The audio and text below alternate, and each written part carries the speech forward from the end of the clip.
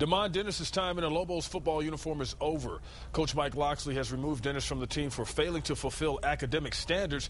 The sophomore running back from Atlanta, Georgia, was suspended earlier in the year for falling short on his classwork. Loxley says Dennis never had an issue with the football part. Loxley says it is his job to graduate student athletes. It saddens me that he was unable to meet the standards we set. We'll continue to support Damon academically, to hopefully finish up academically strong here. And again, it's just disappointing.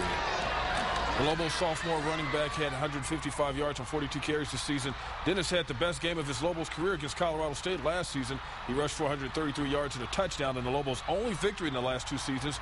Junior running back James Wright has started the last 2 games and will do so again when the Lobos play at Colorado State this Saturday.